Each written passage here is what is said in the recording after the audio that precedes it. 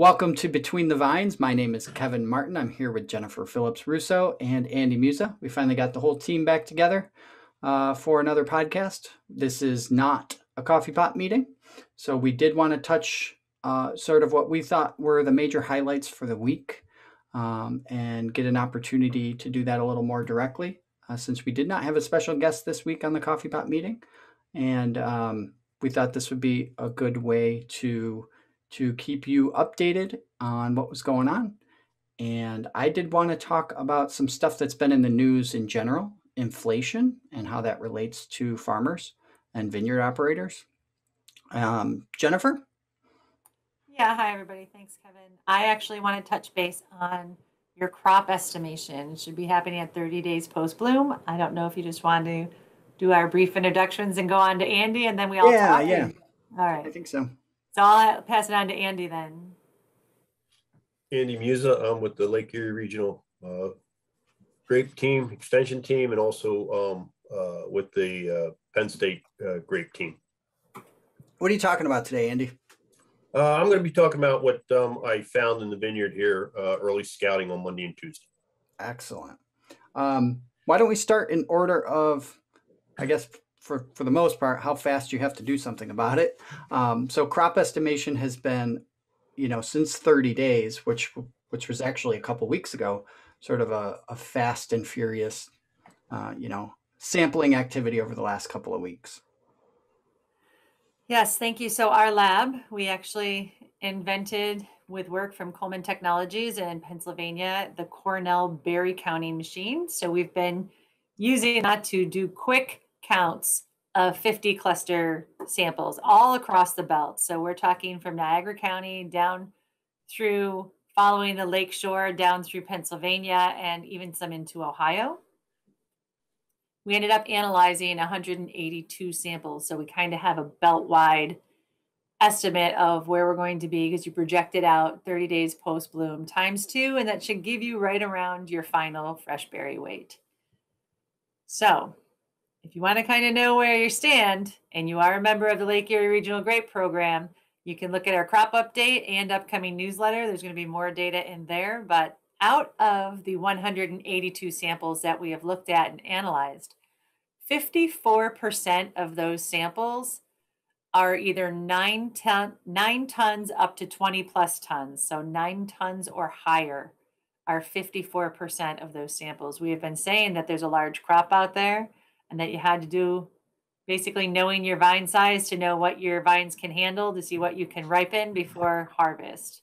So this might give you a little bit of where you stand as long as you know your vine size and what your crop estimation is to help make some decisions of possibly fruit thinning, especially if you're one of those 20 plus tons per acre people. I'm pretty sure you're not going to get, the crop load is going to be outrageous if you figure that out with the Rivaz index. So one of the concerns I would have is not just those 20 tons per acre, because our experience or your experience, the lab's experience with crop estimation is in vineyards we're collaborating with or in vineyards that are research vineyards.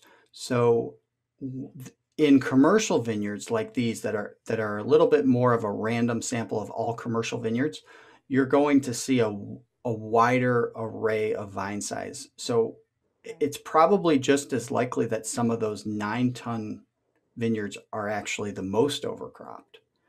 Oh, definitely. And that's going to be a little bit more of that detail I was speaking about in the newsletter coming up at the end of this month.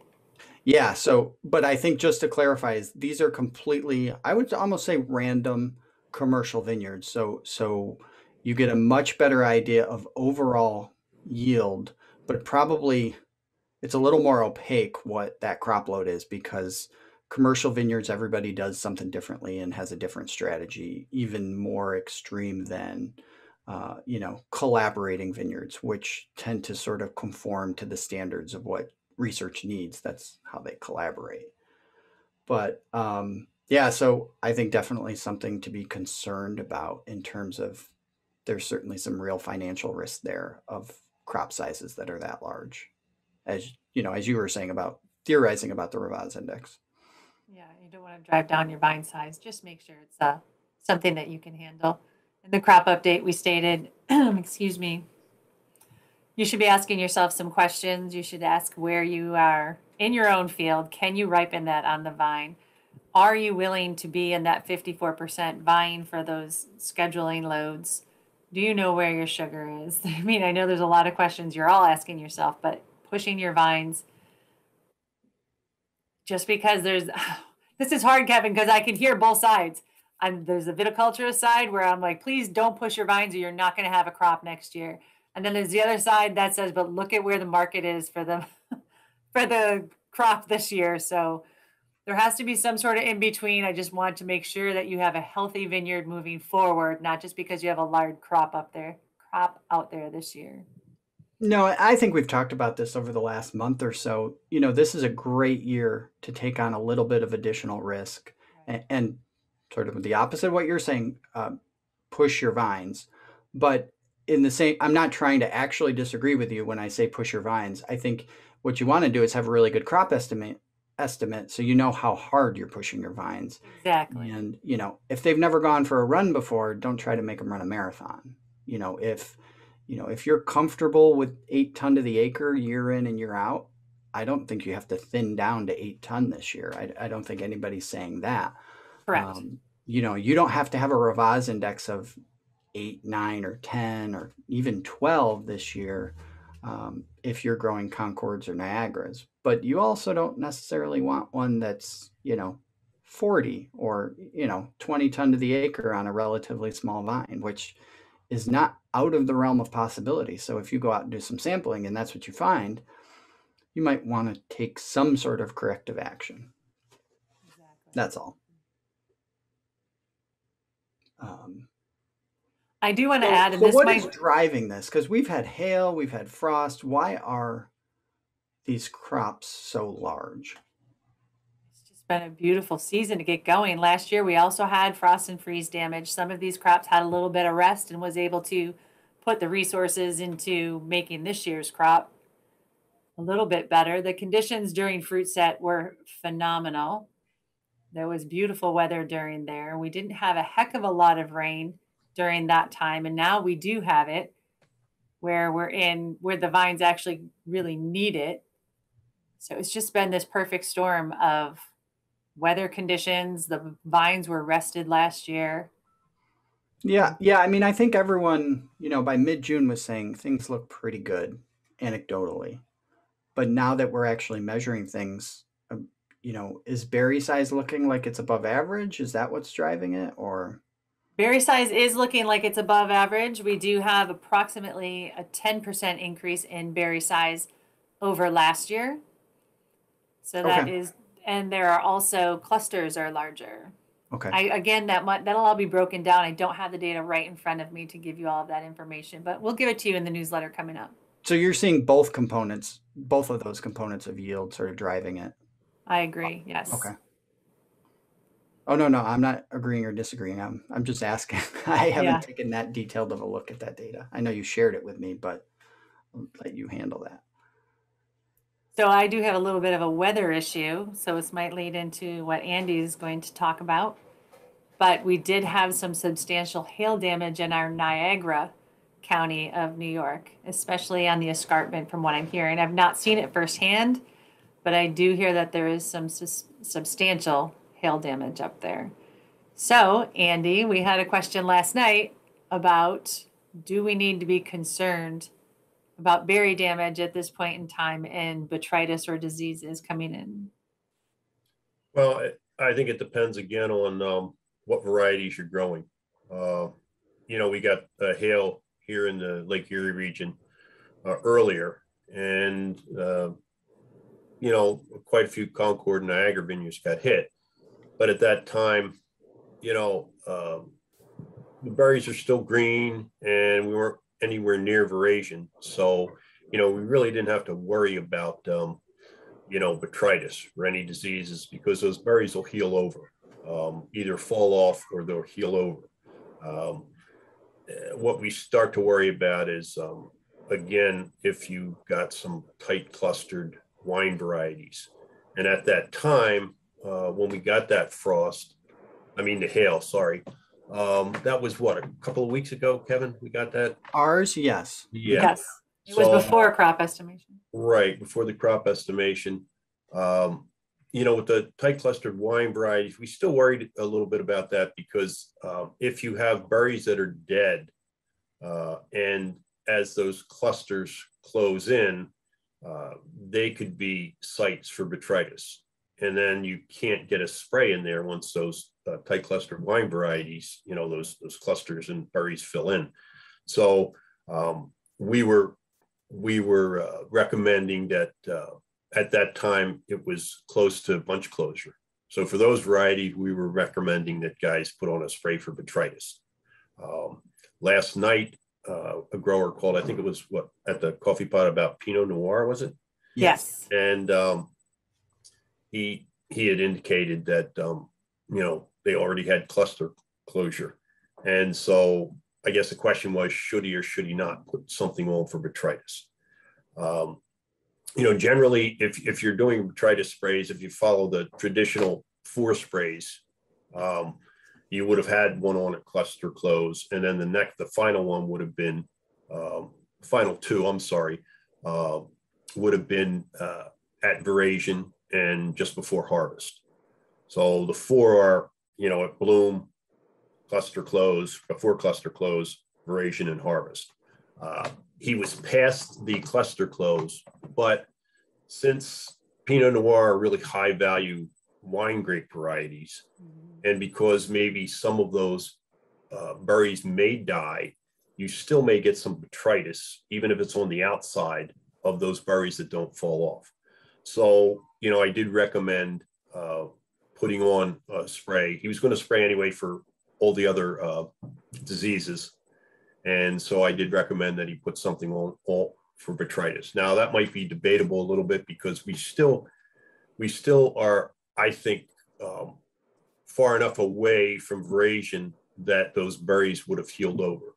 But to be cautious, if any of those berries were dead and you did get botrytis colonizing those dead berries, there's a chance that you would get botrytis, and because they're so close, the botrytis would go from one berry to the next. So in those looser cluster varieties, we don't worry about that as much. But in these high value tight cluster varieties, we do worry about botrytis and other bunch rots getting in there. Now, Thank you. Yeah, and I think specifically it sounded like, based on the coffee pot meeting, that what Andy is talking about is not just for that individual grower. I kind of hit sort of the area that is for vinifera production. Not that it is a little spread out in Niagara, but there aren't a lot of Concords in that area. So I would anticipate that advice would be pretty solid advice for most of the botrytis, sensitive varieties that are vinifera that are in that area, which honestly is going to probably be more Pinot Noir than I think everything else combined. And I still would not have recommended, for the guys that do have Concords and Niagaras up there, I still would not have recommended to put a fungicide on those varieties either, because again, we're still far enough away that those berries will heal over or fall off. Now, I mean, hail is a spotty thing, and we did only talk to probably 3 Concord growers that are up in that area, but it sounds possible that none of the Concord Niagara production was even hit. Although at some point, I think sort of the rain that's been accompanying some of these hailstorms is actually going to start causing some damage or disease problems, because they got, I think we down in Chautauqua County and Erie County, PA, have been inundated with some seasonable amounts of rainfall, and they got more than us. I don't know if their monthly totals are more than us, but that storm was certainly worse than any of ours. Maybe not all of ours combined, but have you been seeing some of that in your scouting? Well, I know that talking about the rainfall amounts, Kim Knappenberger put together a chart of 26 of the newest stations across the region. And that's going to be in this week's crop update. And what those weather stations showed, and I just went through that real quick, that 5 of those stations in the region were between 8 and 9 inches. And this is from the beginning of July to now. Between 4 of those stations had between 7 and 8 inches of rain. 5 of those stations between 6 and 7 inches of rain. 8 of those stations between 5 and 6 inches of rain. And that's in 3 weeks, just like you said. Yes, 3 weeks. 3 weeks. And then between 3 to 5 inches, we had, I think, 4 stations. So we've had an incredible amount of rain so far in July. So, you know, that again, once we get into those situations, we really start to worry about diseases. Luckily, this rainfall wasn't earlier, because really early season rainfalls, you know, before bloom and continuing through bloom is when we really worry about the susceptibility of those berries to diseases. So that's why we always emphasize to the growers, you know, the immediate pre and the immediate post, and then hopefully they're also getting on, you know, 1 or 2 early sprays of mancozeb for, you know, diseases like phomopsis and black rot.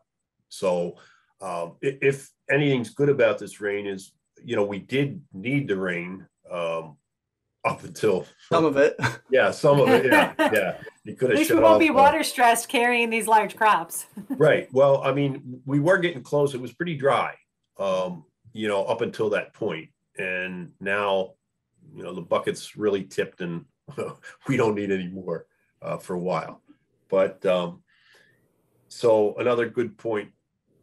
One was that, you know, the vines did need it, and then the second point is that since it occurred later in the season, and a lot of our guys had gotten those sprays on, when it occurs later like this, they've taken care of a lot of the initial infections, and there's not as much concern as earlier with diseases. The biggest concern now is with downy mildew because of all that rainfall. And especially on the susceptible varieties. I'm still not really worried about any problems in the Concord vineyards. Anybody that's been taking, you know, half decent control of their vineyards, still they might pop up here and there, but I don't expect any major problems with Concords. Andy, I just want to interrupt you just for a quick minute, because I know that we have a couple of new growers who actually listen to this. When you say susceptible varieties, can you just elaborate a little bit for some of our newer growers who might be out there? Well, some of those American varieties that, you know, like Niagara and Catawba, they would be susceptible.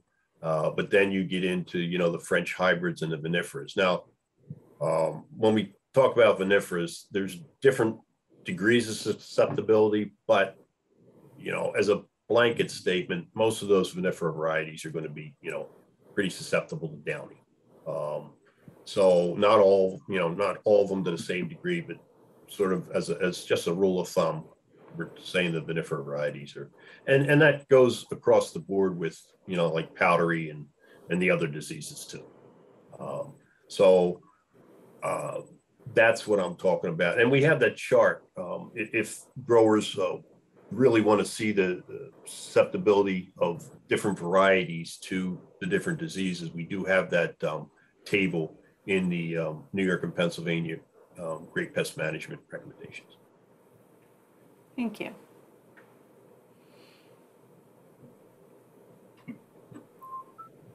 So one of the things I noticed because of all the rainfall is that the surface temperature of Lake Erie dropped a lot.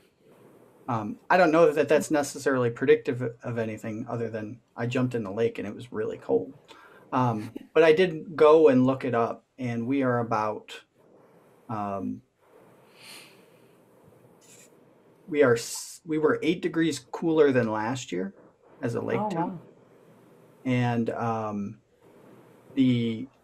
so that's measured in Buffalo, I think, at the treatment plant, which is 30 feet down, and you're getting close enough to the river, so you get a good mix of what this. That's what I was just going to ask. Where are they taking the sample? And my immediate reaction was I usually go there because it's easy to get data. It's not the data that Terry uses because it's not as good for predicting bloom, which is what he's doing with lake temperatures. So I went and found some surface temperature data, and it was in the low 60s in Dunkirk for a couple days because of that Well, rain. all of that rain just fell. I mean, that's in some areas 8 inches that's running right off and it's cold. Yeah, and you could actually, I mean, you could use those GIS images of the lake temp to find the creeks that that feed the lake because it was cold around those areas. But yeah, I mean, if there were, and I think we should kind of discuss this, but there might not be anything to it. But if there were any sort of prediction of, you know, that being problematic for development of bricks accumulation, I'm sure it wouldn't be surface temperature because that's just going to be too volatile when rainfall affects it. It just that's what made me notice it because it was not 68 degrees. It was very uncomfortable. So it was 30 feet down is where they take those samples, and we are actually, did you say 8 degrees lower than last year? Yes. Even with the hot weather that we've had in the early, Right. huh, Right. Yep. And it's something to watch. so looking back historically, Lake Erie is much warmer in the last 20 years on average than it was prior to that. I think part of that history is Lake Erie was very polluted, so it didn't warm up as much because it was so dark. The light couldn't get in, but it did. So it did start to warm up as it got cleaner. But in general, since the 80s, when you see average temperatures below 70 this time of year, those years jump out as that was a really awful year. But um, I think conditions this year were a little bit unique because most of those awful years, you also had a late bloom date. So we had an early bloom date this year. So this may be kind of an outlier in terms of data. It might not actually mean anything. It was just something I noticed. Let's keep an eye on it. Let's just watch it. Um, so Andy, anything else that you want to update in terms of vineyard scouting? I have a question, Andy, I'm sorry, and then I keep jumping on what you're Yeah, saying. perfect. So I was in some vineyards and I have seen Japanese beetles. They are definitely out there. I thought that I saw feeding behavior of potato leafhopper. Is that now, or am I just seeing the beginnings of the Japanese beetle feeding? Because it was, the tinier and the little chains. Oh, you're muted. I'm not sure. Sorry, I got a call from a grower, so I couldn't. So I wanted to mute it because I didn't want you guys to hear the phone call. Well, the leafhopper feeding, what some growers might confuse with potato leafhopper. Is that what you were asking about? Potato Yes. leafhopper? Okay. Is sort of the distortion and yellowing and cupping of the leaves. You're seeing a lot of that now in the Concord vineyards, but what that is actually is caused by infections of powdery mildew on the younger leaves. So usually on the leaves more towards the end of the shoot now, you're seeing that cupping and distortion, yellowing of the leaf, and that's actually caused by powdery mildew infection. But it could be confused with potato leafhopper feeding, because potato leafhopper feeding, they sort of inject toxin when they feed, and that causes that cupping and yellowing of the leaves from potato leafhopper. Right. So yeah. So are you seeing it as well? The powdery mildew that powdery mildew, the cupping of the leaves from powdery mildew. Yeah, there's a lot of that now, and that happens every year. And generally, I don't think that is much of a concern for the degree of powdery mildew in the vineyard. Mainly, you look at the whole canopy. I do anyway, and the canopy looks generally pretty good. I mean, I would say low to moderate levels actually in most of the canopy. It's just those ends of the shoots that are starting to get those, leaves that are cupping. So again, when you talk about should growers spray now again for powdery mildew, Brian has mentioned in the last couple of crop updates that, there is no formula. We don't have any formula saying, okay, this much powdery mildew on Concords, you need to, keep spraying. What it's really going to depend on is crop size. Crop size, what these guys have, if they have really, above average or really heavy crops, and you talked about that already with some of the sizes of the crops. And it's going to depend on the crop size and also on, what types of weather we get from here on in through harvest. Generally, if you have a heavy crop size and you also have pretty crummy weather like overcast, cloudy weather, which is bad for ripening as you get towards harvest, and then those types of conditions, cloudy, overcast, high humidity, are good for powdery mildew. So you have all three of those combinations that, especially like I said, if you have a high crop size, that can really affect ripening. But again, this is in above average to very heavy crop vineyards. Generally, if you have an average crop on Concord and the season's decent, you don't generally have to worry about powdery mildew that much. It's not like some of the wine grape varieties where you have to continue to spray. So you're really going to have to gauge how clean you want to keep the leaves, and that would again relate to your crop size. So I can't give, that's a roundabout way of saying I really can't tell a grower, yes, you have to spray. You just have to do it block by block. The other thing we're seeing, we did mention downy, that we're worried about. Again, it would be the susceptible varieties. I really didn't find any out there and I was out in Fredonia's, Niagara's, Delaware, and there's some of the varieties that are susceptible, and in Concord vineyards, I didn't find any downy mildew, but I got reports from growers that they were finding some downy in some of their Niagara blocks, in some of their Catawba blocks and wine variety blocks. So can you hear You're that? a popular man. Oh. Yeah. Okay, that's again as a grower. Do you want me to mute so that Sure. okay, Go ahead. Our growers are important. So I thought you were talking about, and we don't really need to talk about it because it's not this time of year, but grape leaf hopper, not potato. No, I really thought it was potato leaf hopper. So you haven't seen any grape leaf hopper? Okay. Not that I'm aware of. I have, and I'll try and get rid of this phone here. I have seen it starting to build up in a couple of vineyard blocks, and it's not to the point where I'd say a grower needs to spray, but it is building up, and there's both adults and nymphs that are in the vineyard now, so they are starting to feed. So if growers are out there, lift up the canopy, look at the leaves inside the canopy, more or less some of the basal leaves, and see if there's any stippling. It's like little white pinpoint marks on the upper surface of the leaf, and that indicates that there's leafhopper feeding. And as the populations build up, as soon as you open that canopy, shake the leaves, you can see the adults flying around, and that's indicator that they're really starting to build.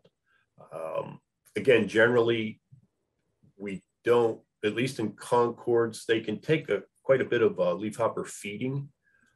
It's only in years, and Tim Martinson had done some research years ago that it's I was going to say 1991. Okay, so I guess that was you guys don't remember that, but I do. And what Tim found was that in Concords, again, they can take a lot of leafhopper feeding. It's only in years, the hot, dry years, where we have very heavy crops, that we have to worry about, the leafhopper feeding affecting some yields or sugar. So the other thing is, which is why I said you don't really need to talk about this now, is most of the time, if those populations build up early enough, you'll reach those thresholds because there's less leaves plus the season's longer, so they'll continue to build. You'll reach the thresholds he established um, and have to put on a treatment. But typically that's in June or July. So we'd already be past it. Not that it can't happen. If you were overcropped, it looks like the threshold is 10 per leaf. So pretty unusual, but not impossible to see those levels. And it does seem like when he was doing this work, and also about 4 years ago in the Hanover Silver Creek area, there were probably 20 growers that time. I don't remember 1991, but he mentioned it was similar in that there were local areas where it would build up every year over and over again. And eventually, I think the same thing happened when the price of grapes went up and people tried new insecticides. They kind of just wiped them out. And we haven't seen that problem in that area be widespread since then. But for years it was. I don't know if they're great flyers, if that's why. So if your neighbor doesn't take care of them, you end up getting them, or your neighbor's neighbor. But their presence was there for probably about 5 years, and I think it was related to some poor insecticides. Well, the other thing is, years and years ago, and I'm talking, even before Tim Martin's, I mean, when the grape industry years ago, leafhopper was a huge problem, across the whole belt. Yeah.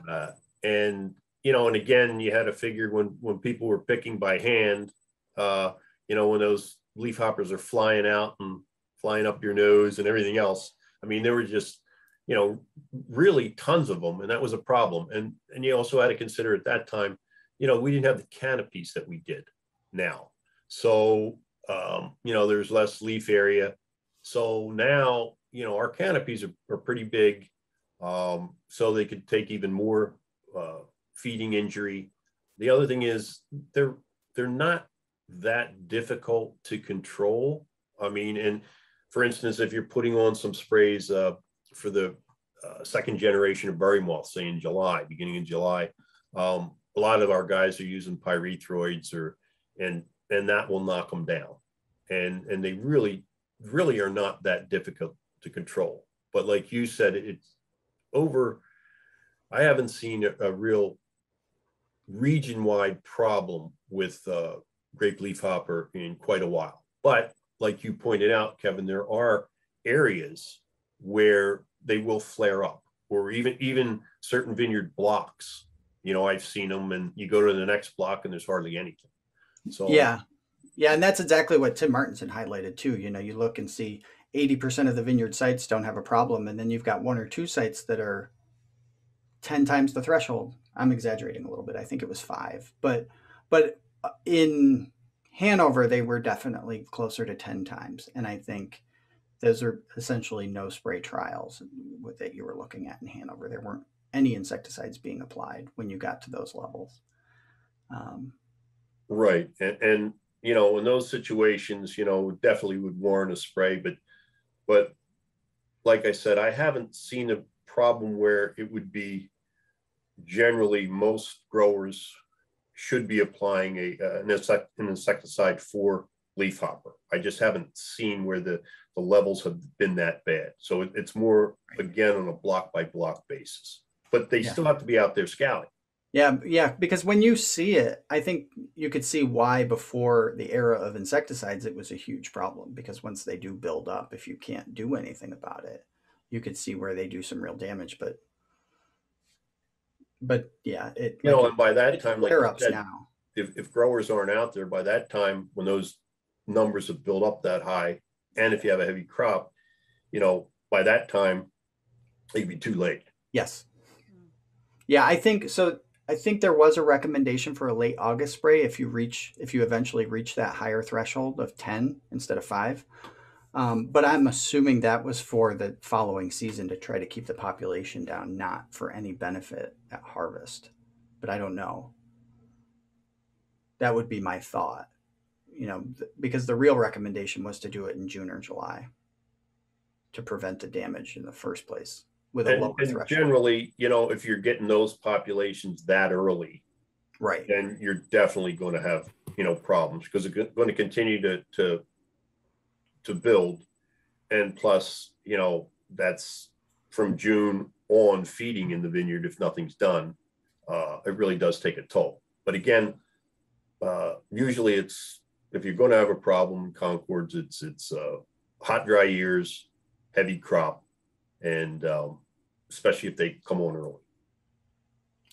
So one of the things I do want to touch on while we have just a couple more minutes is inflation.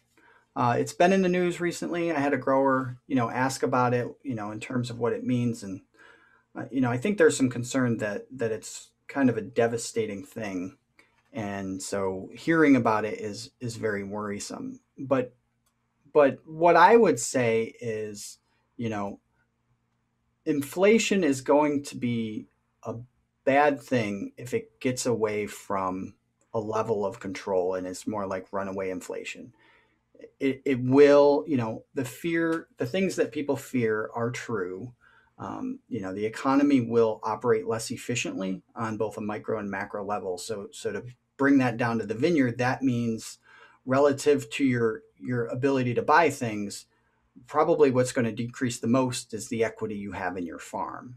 So it becomes very difficult to grow and consolidate farms because interest rates are up, the cost of inputs are up, and it's very difficult to plan. So just because Roundup is $19 a gallon, that's not necessarily a bad thing. The real scary part is you don't know, you have to put that Roundup on and buy that Roundup before you know what the price of grapes are. And you also have to figure out a way to pay for that Roundup before you get the extra money from the grapes. Because if we're talking about inflation, we're talking about the price of all goods going up, which would include grapes. And it may not, all goods may not go up the same amount, which is another thing that presents itself as a challenge. So it's not that the $19 Roundup is bad because you can't afford $19 Roundup because that's just too expensive. It's the planning that goes into trying to figure out as to whether or not it's justifiable, which has been really easy for us because we haven't had that inflation. So we have a rough idea of what we're going to get paid for grapes over a long-term average. We know, a rough idea of what chemicals cost. We can say, in December, what it's going to cost to put on Roundup in August. If you have spiraling inflation, you can't make any of those business assumptions. So you have a lot more financial risk. And what that means is not only are interest rates directly higher, it's also harder to get access to that capital because you can't go to a bank and say, I can buy this farm and make money because you don't know where prices are going to go. So there is some real risk there, and the sharpest risk is probably the equity you have in your land. So what a grower really needs to do is to right size their farm when they can. And what that means right now is you need to limit your exposure to inflation risk. So you should be moving debt to things that are secured on the value of your best collateral, which is probably land or real estate, and getting fixed interest rate debt. You should be right sizing your farm as soon as possible, because if you try to grow your farm during a period of runaway inflation, it's just too inefficient. Particularly if you're growing fast enough so that you have to finance the cost of inputs. That's very problematic. Typically, financing the cost of inputs is going to be a variable rate loan. So you can see what the problem would be. And then if inflation slows down and you don't get anticipated increases in price for one reason or another, or there's a weather-related disaster, the risks that are always associated with farming are just greater and carry more zeros. And that's the problem associated with growing during periods of inflation. Now, so it's horrible, potentially, but you have to have two things for inflation. You have to have buyers who expect there to be inflation. So it's usually consumers. It doesn't have to be consumers. It can be producers, but they all buy things. They have to be willing to pay more for these things. And the only way that's going to happen is if they think prices are going to continue to rise. So, I went and looked at a flight, and it was $600 to fly to Texas. And I used to think that I don't know, $250 was a steal of a deal, especially if it was direct. $300 was good. Well, I don't necessarily think that prices are going to continue to rise forever. So, you know, a flight is a little bit of a different thing, but certainly if that were a car, I would probably just wait unless I really needed a car. And so then buying slows down. Now, if I think my $20,000 car is going to be $30,000 in 2 years and $60,000 in 4 years, I'm going to run out to buy this car that is suddenly more expensive. I'm going to rush to do it. So when that expectation changes, that's a key ingredient for actual inflation. The other thing you need is money. So I want to run out and buy this $20,000 car that just doubled in price because I'm worried it's going to double again. Well, if I don't have $20,000, I can't do that. And this is a macroeconomic issue. Like, just because I have money doesn't mean everybody does.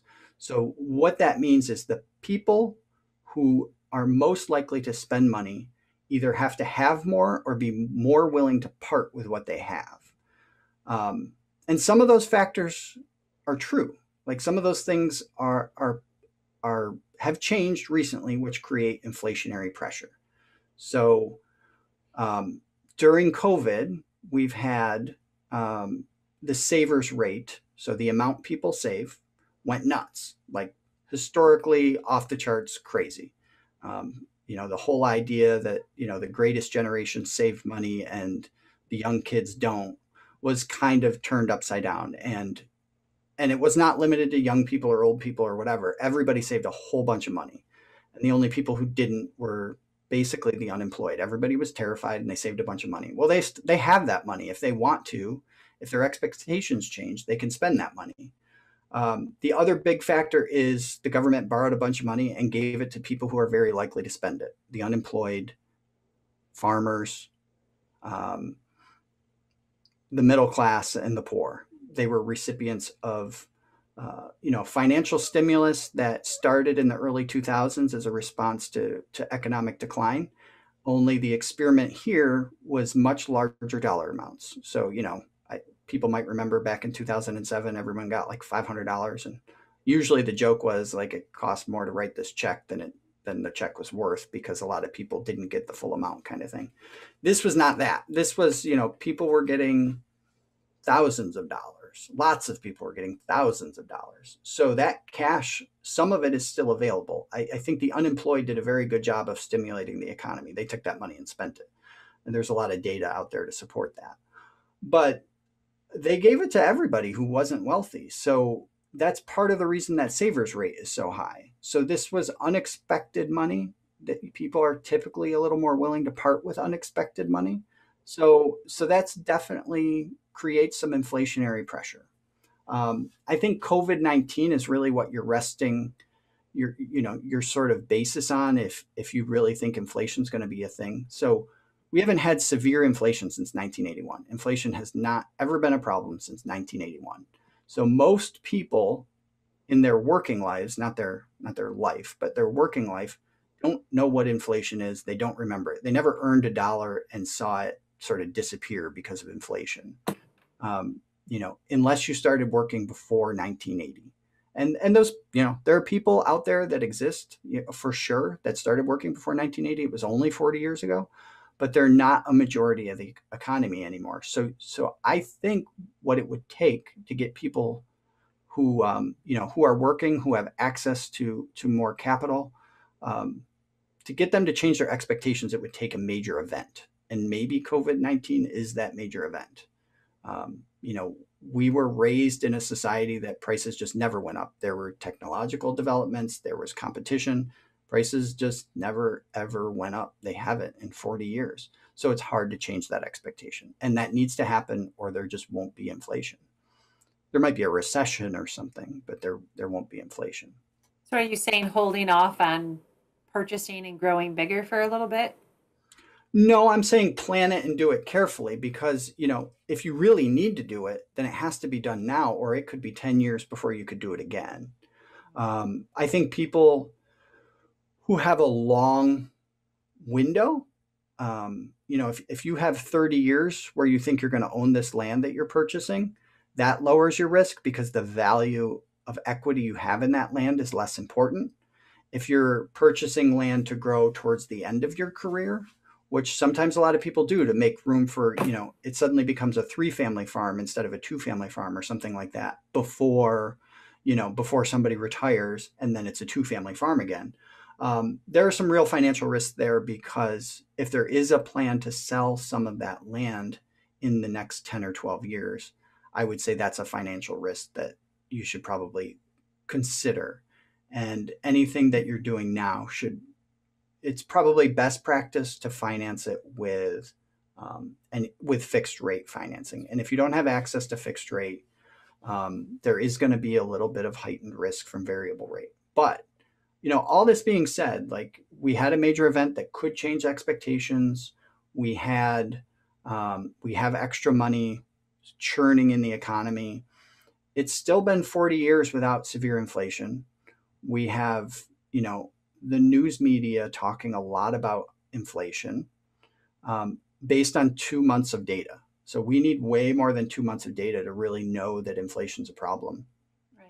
Even the 2 months of data that we have don't show runaway inflation unless you draw the curve as like, well, it was 0% a couple months ago and now it's 5. So if I assume it's 10 in a couple months, if that's the trend line, then yes, we have runaway inflation. But if the trend line is just we went from 0 and now we're at 5 and we stay at 5 or go back to 3, we just don't have enough data to know that to come anywhere near close to knowing that this is going to be a problem.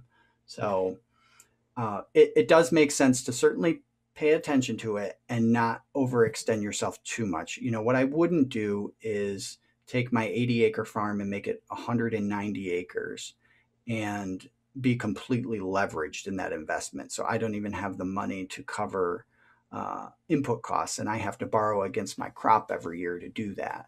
That would be the kind of activity I would avoid right now, just as a hedge in case. I would just stay, maybe I go from 80 acres to 100 acres, and I would see where I end up.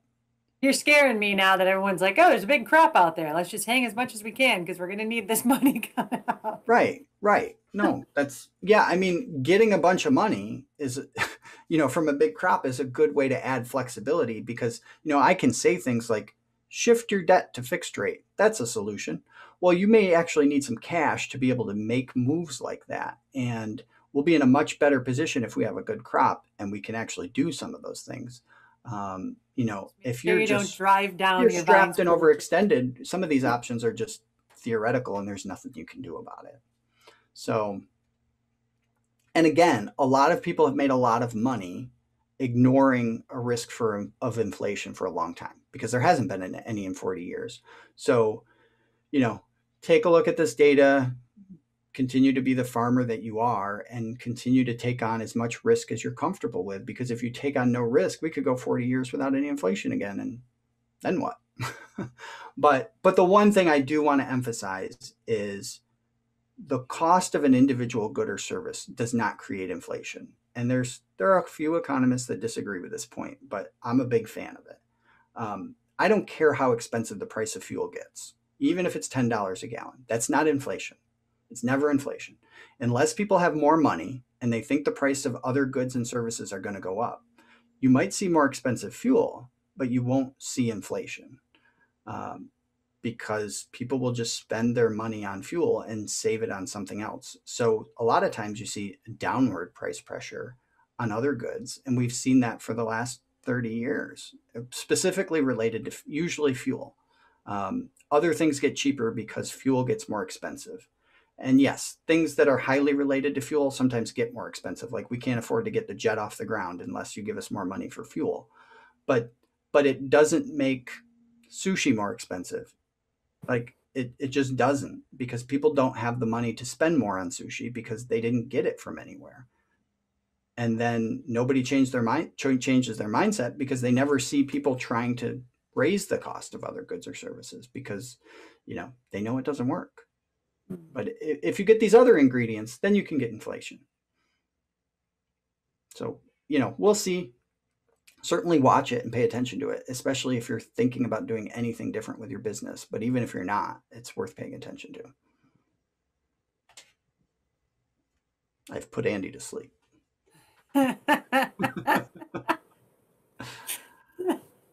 Well, thank you for that.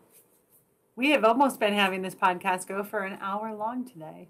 Well, thank you all for joining us. Hopefully you have an hour to listen to it, even if you're not sitting on your tractor spraying for an hour, because hopefully the scouting took care of it for you and you don't have to do that. But we'll be back next week. Not sure what format yet, whether it's a coffee pot. We do have a few of those left, and we'll continue to air some of those for you if we think they're worthwhile. And we'll also continue to join you this way. So thanks for joining us. If you have any questions, please feel free to contact us. And we are the Lake Erie Regional Grape Program, and this was Between the Vines. Thank you.